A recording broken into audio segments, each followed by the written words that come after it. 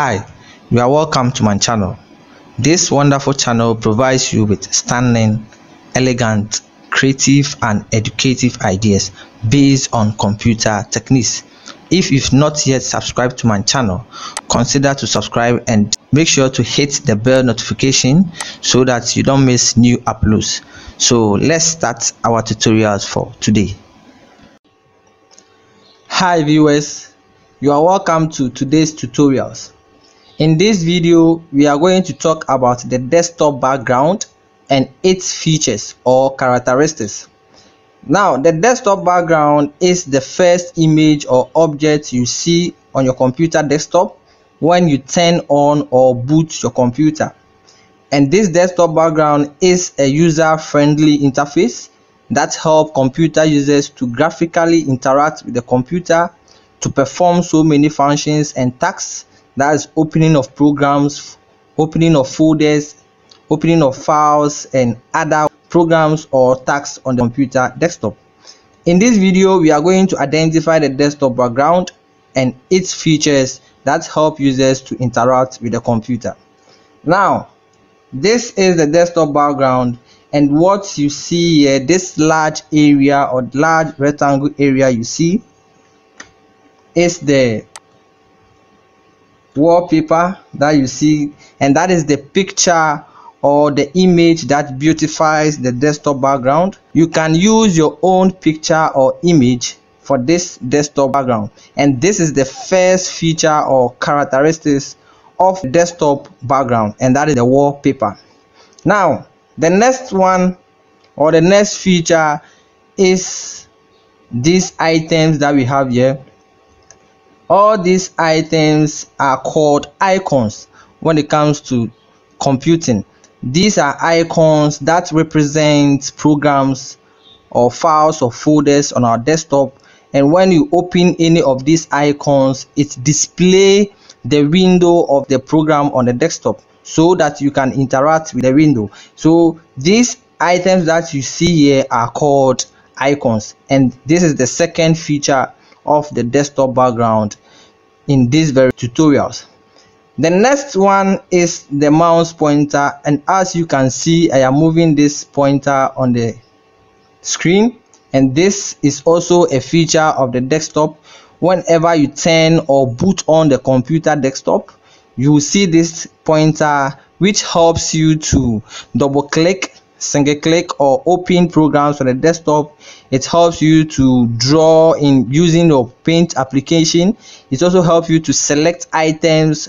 Also, it helps you to select text that are typed into a word processing application, and that is the function of the mouse pointer. It also helps you to play game on your desktop, and this is also a feature on the desktop background.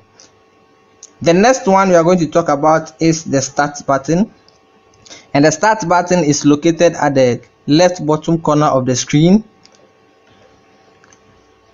This area is the start button, and this start button is the doorway of the computer system, which keeps installed programs, files and folders, and all programs are installed in the start button. So whenever you click on the start button, you are going to have the start menu, which is going to display all the applications or softwares or files and folders that are stored in this computing system, and that is the start button, which is located at the left bottom corner of the screen, which is also a feature of the desktop. The next one is the taskbar. The taskbar is the horizontal bar that lies beneath the desktop. This bar you see here, which is looking very horizontal, is the taskbar, and it contains the start button and other pinned programs and open programs, as well as the notification area. And this bar is located beneath the desktop. That helps you to have your open programs and also to pin your programs onto the taskbar for easy access whenever you are performing a task on the computer desktop. And this taskbar can be located on our desktop by placing your mouse pointer on the taskbar, then you right click on it. You are going to have these options. we are going to choose the taskbar settings, and when you click on the taskbar settings, you are going to have this interface, and in this interface we have the taskbar here, and these are the settings you can apply to the taskbar. So when you move downwards, you will see this option as taskbar location on screen. You can decide where to have your taskbar being placed on the desktop, and now by default or currently we have the taskbar at the bottom. You can choose right, and when you choose right, you will see the effect. You can see that the taskbar has been positioned at the right side of the screen.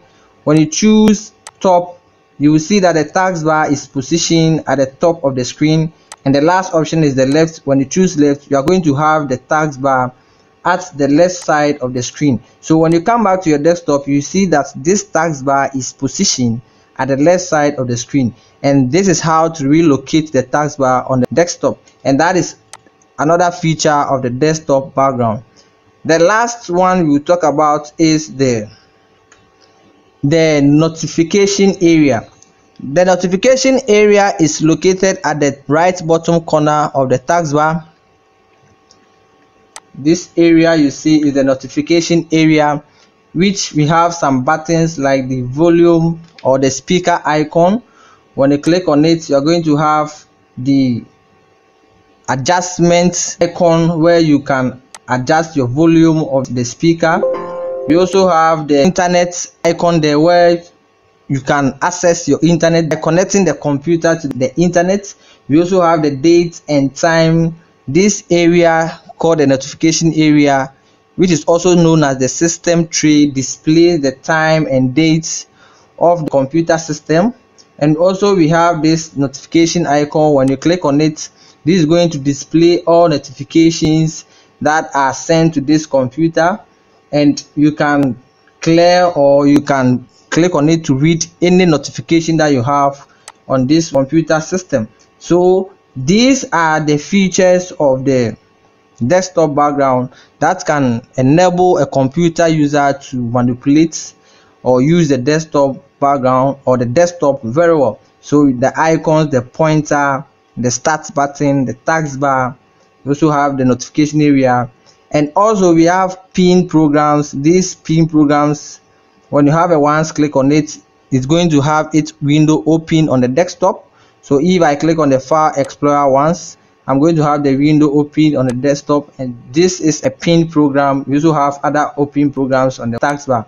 So these are the features that can help users to control the desktop.